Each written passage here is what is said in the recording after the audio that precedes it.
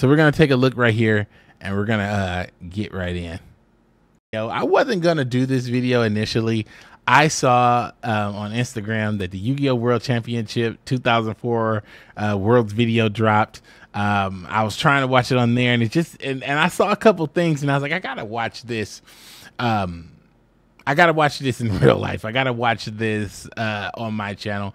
I went on YouTube and I saw that this is criminally underviewed. This video is 1 minute long and it's got 600 views, and it's from Konami Asia. This has been out for 2 days. It's disgusting that this is not getting any views, no talk, no clout, no nothing. And I got to talk about this, man, because this video I think was amazing. Hit me directly, attack my feels directly. All right. So maybe it's going to attack yours, but I needed to bring this out because this is one of those things that, man, I think it's pretty special, bro. I think it's pretty fucking special. But I'm going to be giving you the frame by frame in this 1 minute video. I don't know how long this video is going to be, but this video is 1 minute. If you really want to see this video, check it out in the link in the description. Leave a comment on it, because they leave their comments on. Leave a nice comment. Leave a positive comment. Tell them that your boy YTDan sent you, and leave me a comment. Leave me a like. Tell me your experience about watching this and reacting to this, because this hit me in the feels directly. I am Yu-Gi Boomer, but for some of you, you are not Yu-Gi Boomer. You are, you know, Yu-Gi Doomer. Yu-Gi recently joined. You know what I'm saying?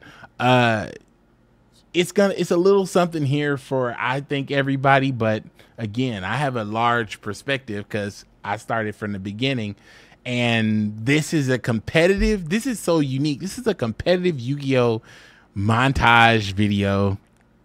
Artists like done very, okay. Let me stop talking about it and let's just get, all right, let's get in there and check it out. Yu-Gi-Oh! World Championship 2004. All right. First thing I want to point out before we go anywhere. They start off in 2003 with your boy Don Zalug. Now I gotta point this out. This hit me directly in the feels. Y'all know, a lot of y'all might know of this already.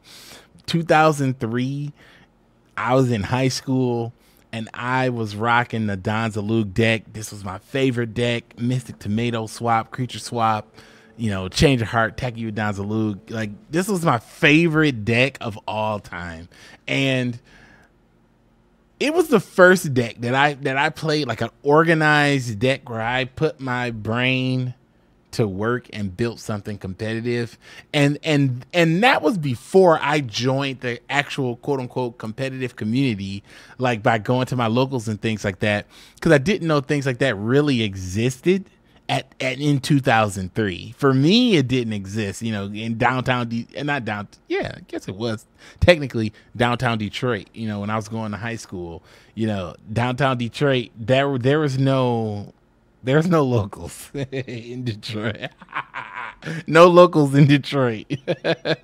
But we definitely had daily duels at the university and in school, in high school. Such an amazing memory.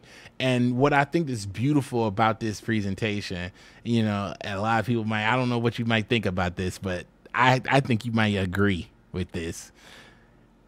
It's amazing to see that how they depict this. Like, okay, so as you already know, Yu-Gi-Oh is heavily steeped within Egyptian like connotations. A lot of the Egyptian religious and ethos, and, you know, a lot of that stuff goes out into the stars. It's very celestial. What's amazing about culture and everything else, we all have these celestial constellations that we point to. What I think is amazing and beautiful in a Yu-Gi-Oh perspective is that these legendary decks, these legendary cards, these legendary powerful things that you are connected to, that I'm connected to, is demonstrated in a constellation. You know, they're put into the sky for posterity, for all to see forever. And I think that that's amazing. You already know who's on the right. You can see him. It's Blackluster Soldier. But I'm just saying, like, this hit me right in the feels because I lived this life and I dueled these duels. You may have dueled these duels as well, but I don't know. It's a different kind of, it's a special kind of feeling, and it's hard to explain that I'm telling you right now, but it's amazing. So you got Don, then you get Blackluster Soldier, and then Don, you know, he blows up like a Yu-Gi-Oh card because his time has passed. It's time to move on. Now we're in the 2004. We're in the Blackluster Soldier era. Who remembers that era? I wrote about that era very briefly in this book about Blackluster Soldier. I went through a timeline explaining how Yu-Gi-Oh evolved, and they kind of hit it point for point.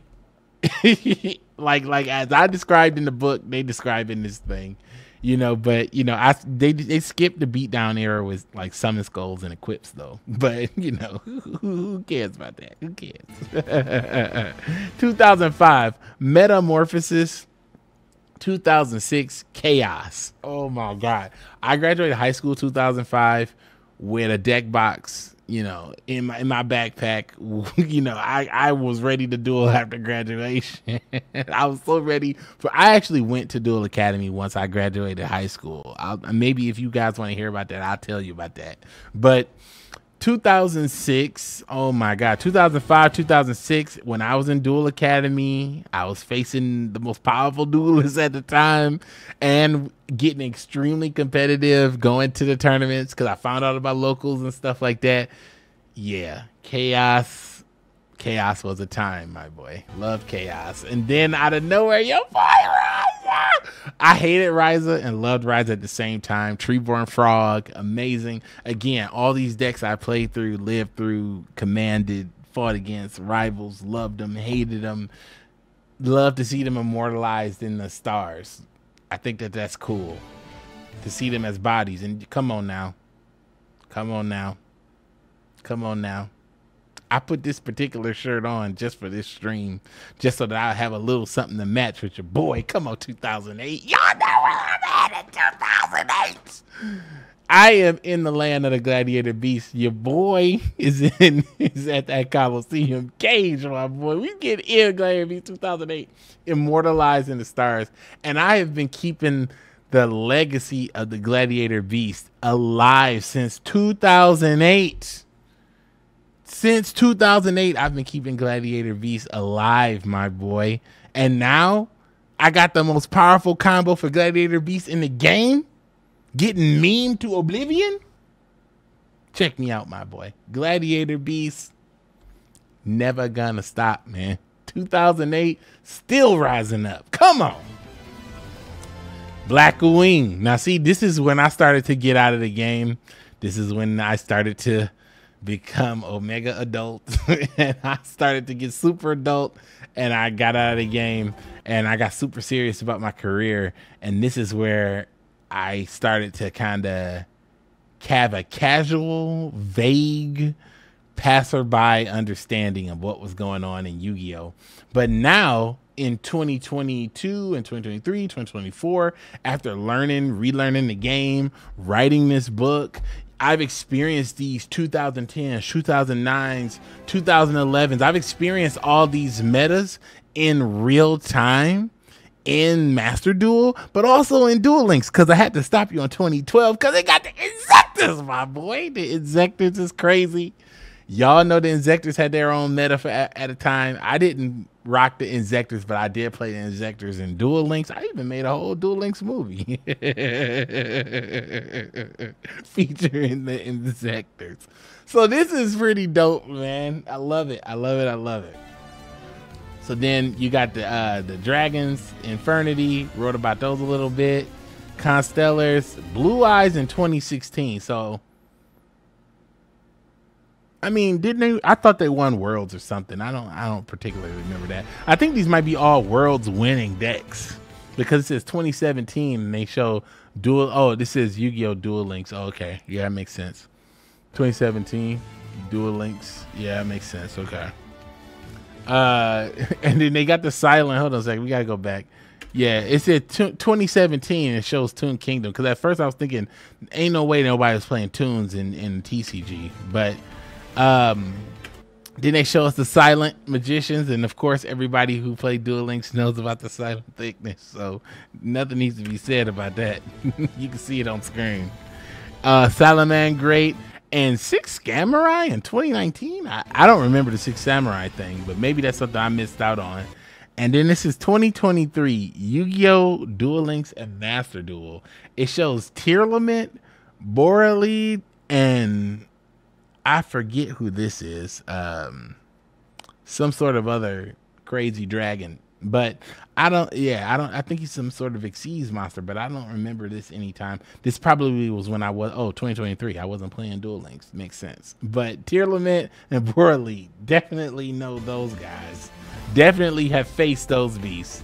And we've all come together for the United States 2024 Seattle tournament, which I am disgusted a little bit because I used to live in Seattle and I was ready for that at the time. We got hit with all those doom viruses over the last few years, and it just wasn't good. So things got rescheduled, and I even moved. So it's kind of ironic that it's there and I'm missing out on that. But you know, hey, we'll play the next one, whatever that is, in 2025, my boy. Whatever that one is. And then it's showing the schedule for the I guess it's a schedule for the games that day. So, you know, should be pretty dope. And then also I think the KC Cup is all right.